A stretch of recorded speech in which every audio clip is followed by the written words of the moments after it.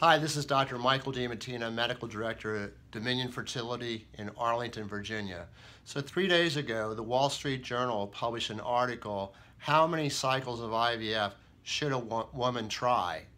And this was an article that examined work out of the United Kingdom that was published in the Journal of the American Medical Association on women between the years of 2003 through 2010. And what they found was that after 6 IVF cycles, 65% of the patients had a live birth. 6 IVF cycles, 65% had a live birth. Well, that was back in 2003 through 2010, over 6 years ago. The pregnancy rates today, I have to tell you, are strikingly better than they were back in 2003 through 2010. I expect my patients to become pregnant with a pregnancy rate exceeding 50% on a bad day every time we put a single embryo into them.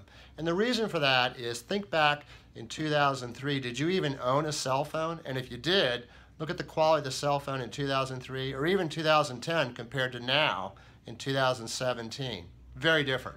So is the IVF treatment, and so are the success with IVF. Today, we expect pregnancy rates to range between 50% per embryo transfer of a single embryo to 65+% per transfer of a single embryo. 6 cycles of IVF, who needs that? So this is old data. I don't think it applies anymore in any good, successful IVF center. If they have pregnancy rates like that, they need to close it up because it's not very good. So if you read that article, I'm going to tell you that that is old news.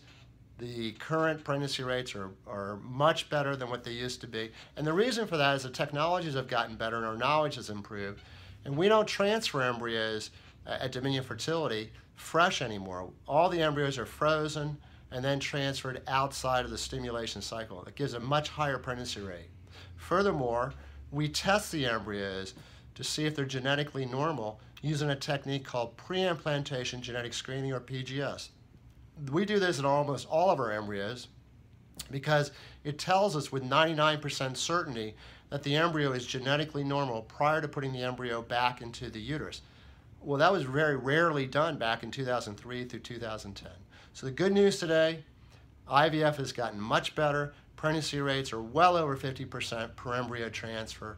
And that's Dr. Michael DiMattina, what I have to say about that article. Medical Director, Dominion Fertility, Arlington, Virginia.